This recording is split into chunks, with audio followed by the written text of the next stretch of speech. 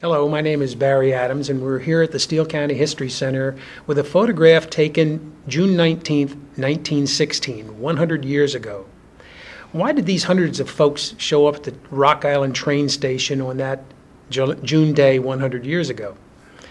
From March 10th until that June day, every day folks read in the newspaper that there was serious trouble down on the Mexican border.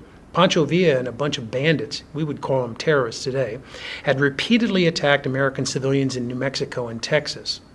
For 3 months, the headlines every day competed with the headlines about the presidential election and the headlines about the war in Europe that had been going on for 2 years. After the United States sent a punitive expedition to Mexico under General John J. Pershing, surely every Minnesotan got worried about the border troubles that might pull our National Guardsmen into the fight. 125 members of Company I, 2nd Minnesota Regiment, and their families and their friends hoped that the regular Army could deal with Pancho Villa. When guys like Amos McGrady saw the headlines that said the state National Guardsmen were going to be called, everyone must have gotten nervous.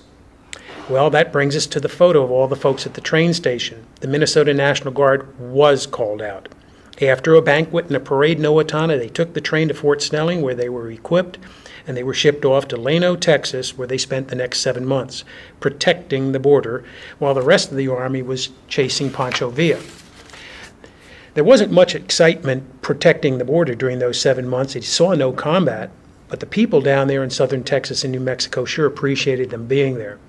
None of the boys in 1916 knew that they were going to be called again in 1917 into federal service. Then, after another banquet and another parade to Rock Island Depot, off they went to France. World War I drew these boys back into service to deal with Kaiser Wilhelm's forces, and Amos McGrady died in service in 1917, and he's buried in Owatonna. For more information, come and visit our exhibit hall and our website. Steele County Historical Society focuses on preserving and sharing our history today for tomorrow.